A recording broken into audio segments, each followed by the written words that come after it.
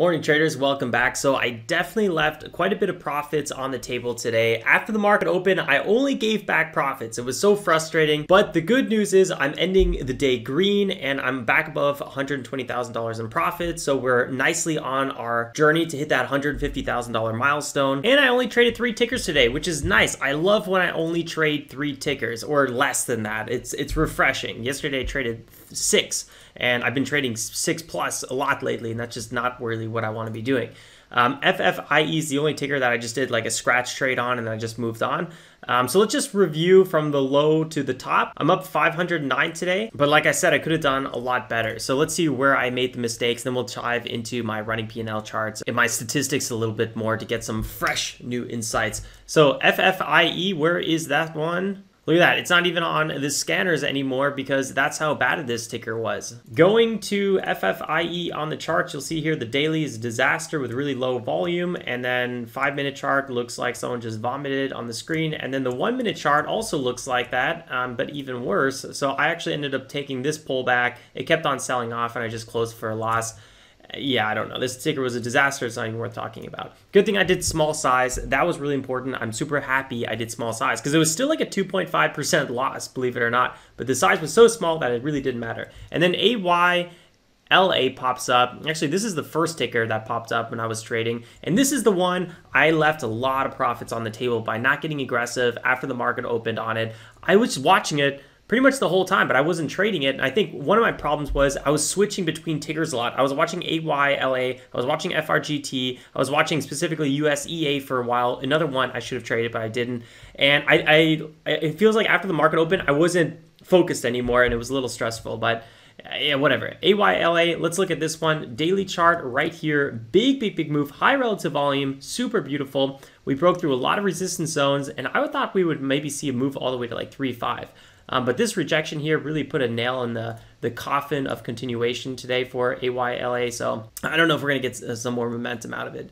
Maybe. If it holds $2, maybe it's going to be a midday or late day run because on the 5-minute it actually doesn't look that bad. Talking about the 5-minute, let's see how this one popped up. So let me inch this one along and boom. So nice little pre-market move here, consolidation, and then, you know, TOS starts at 7 a.m. pre-market, so I traded it a little bit in this area. This was not good trading, wasn't really anything that exciting, but I avoided some kind of pitfalls there for sure. It wasn't until the market opened that this one really got interesting. And I traded, let's see here, there was a nice VWAP breakout, perfect 5-minute setup here, 5-minute breakout, 1-minute pullback going on right here. I traded this one. I actually ended up taking a loser here because I bought near the low, it popped up, I was ready for that continuation, and it sold off right again, and I just kind of cut my losses on this one. I'm working on cutting my losses a little quicker. I actually don't mind how I traded this one, but I should have bought back. That's really where I messed up. Let me move this over just a little bit. Yeah, so that's where I messed up. I didn't buy back quick enough, and I unfortunately missed this whole run here.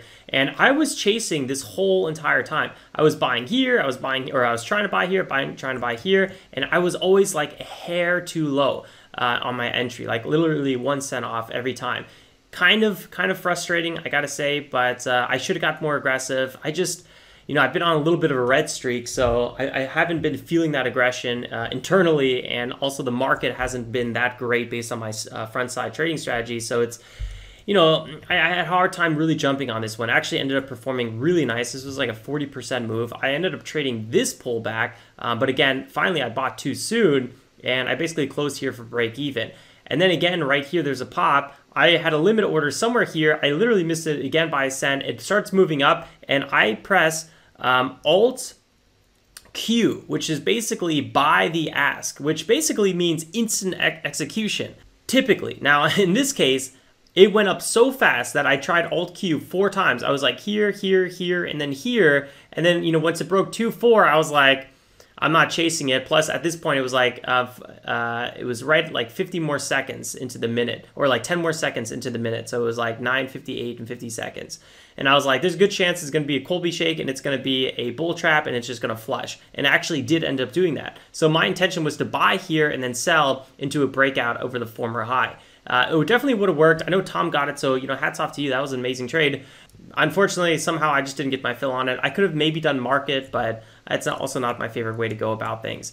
So I just missed AYLA there. You could size in and then, hope for the pop. But what I think would have been a little bit more real in terms of my trading strategy is just buying high into these breakouts. That's really where I dropped the ball on AYLA and right here in this area too. So I could have made more profits on this one. I could have at least walked away with maybe like $400 or $500 if I just got like 2 decent little base hit trades. Basically, all I have on AYLA are my pre-market scratches. And then FRGT, which was a really intense ticker pre-market, but then the market opened and this ticker was like the disappointment of the century. We had this blue sky setup move over here. Although I heard there's more to this chart than on TOS. I'm not totally sure. I didn't check myself yet, but that's fine. I was really just kind of focused here on this area. I did like the fact that, you know, the 5-minute here had a good move and then there was consolidation. I was looking for that second rally and we pretty much got a lot of that. So this ticker wasn't too bad to trade. I should have been a little bit more quick here in this area pre-market, jumping in on it a bit sooner, but the volume was always pretty light. So again, it was kind of hard wanting to jump in super aggressive on these tickers today. Then that last home stretch before the market opened from like 9 to 9:30, we had a few opportunities. I think really the best opportunity was like in this area. Actually had a similar strong pullback right here in this area compared to AYLA before a quick pop.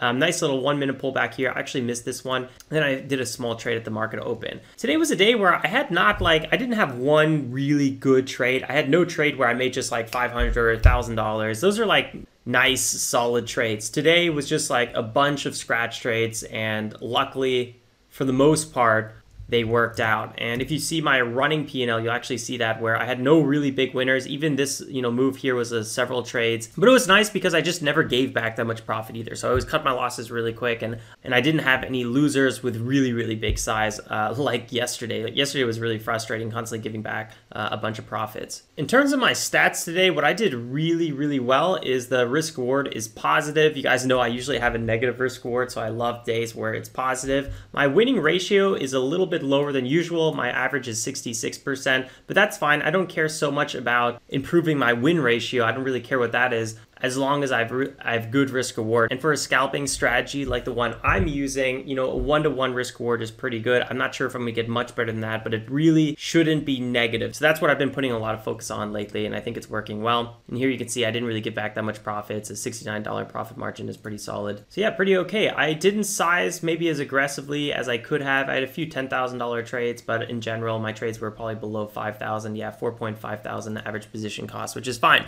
I was testing the waters a lot today, and I was a little bit scattered. I didn't have that one clear lead gapper where I put all my energy into. That's usually where my average position cost gets like towards $10,000, because by the end of trading that one, I'm trading it with like $20,000 position size. So those are really the ones I start edging into. Plus it's summer, and yeah. Remember guys, if you want to get my checklist on what I look for pre-market, you can get it right here. I'll link it somewhere at the top. It's tradejournal.co/start. I'll see you guys first thing tomorrow morning. Like always, stay safe and make some awesome trades. Ciao, ciao.